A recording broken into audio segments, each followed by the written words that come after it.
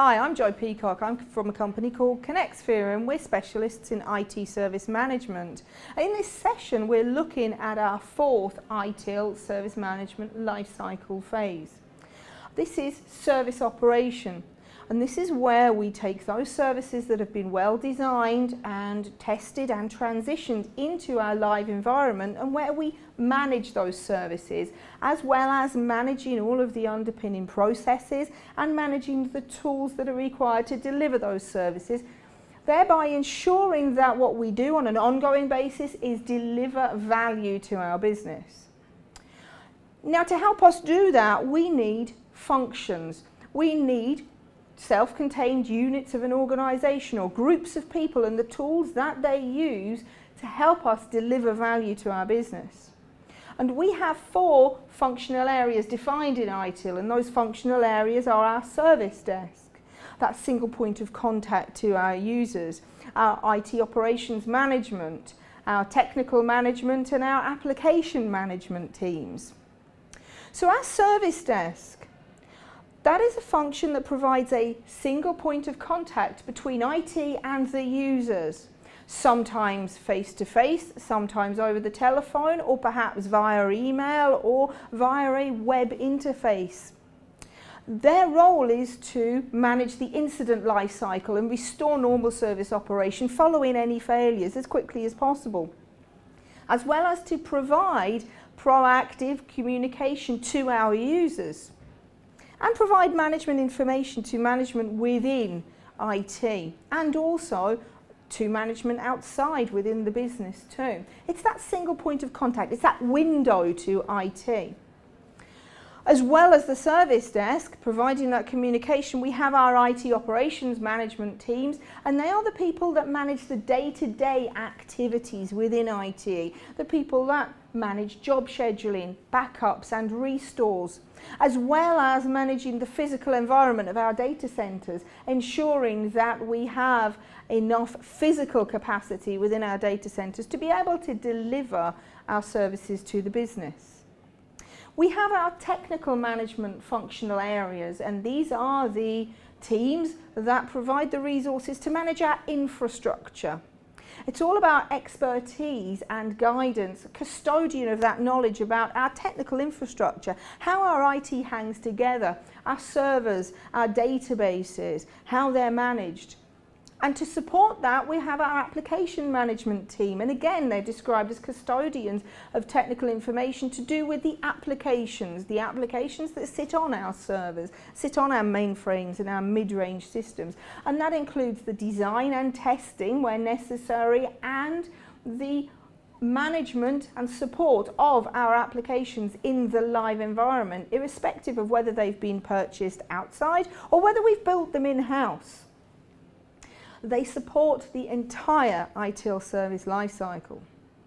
So these are the people and the teams that help us manage IT, but we still need those processes to help us manage our services on an ongoing basis.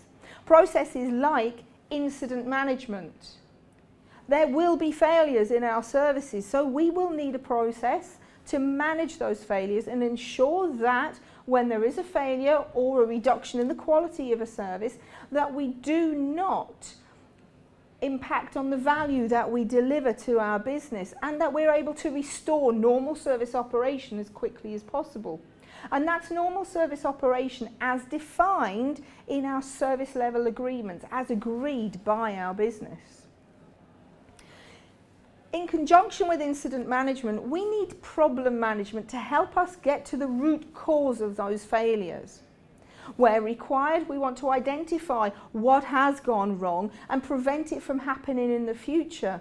So reacting to current failures, but also proactively identifying points of failure or potential points of failure and preventing them from impacting that delivery of value to the business. We will have monitoring. It's very important that we monitor that our services are not failing, that our services are delivering what the business requires. So we will have a process that will monitor those services. And that's event management. And event management is about identifying any changes to our live environment, whether that be something very simple like a backup's just started or a user has just logged in, as well as those events that may be a failure that may have a significant impact on the business. And that process will be, for the most part, automated, allowing us to manage those services and allowing those tools to facilitate that. In addition to that, we want to be able to manage requests that come in from the business. Can I have something? Can I have a new laptop, for instance? Or can you tell me whether the service desk is going to be available over the weekend? Can you tell me how to add up cells in Excel? Now, we'll have FAQ areas that will help us with that, and we will have various tools that will help us deliver that particular service to the business. We may allow them to log on themselves and request certain components of services. And so, therefore, part of that will be automated, but we will still need to manage that, because sometimes we don't always want to deliver that request exactly as the business has required. We need to manage those requests and ensure that we can always deliver value to the business. And that leads us into our last process within service operation, and that's access management. That is about managing who can access our services, whether they have the right to access those services. And that is taking the policies that have been set by information security management and implementing those policies, ensuring that only those with authorized access can have access to those services, and denying the right to those services for those that do not have access to them, who should not be logging on to these services. So service operation is about managing the day-to-day. It's about delivering those services and managing any failures when they occur. If you'd like to have more information about service operation or anything else to do with ITIL, then please feel free to log on to our website at www.connectsphere.com.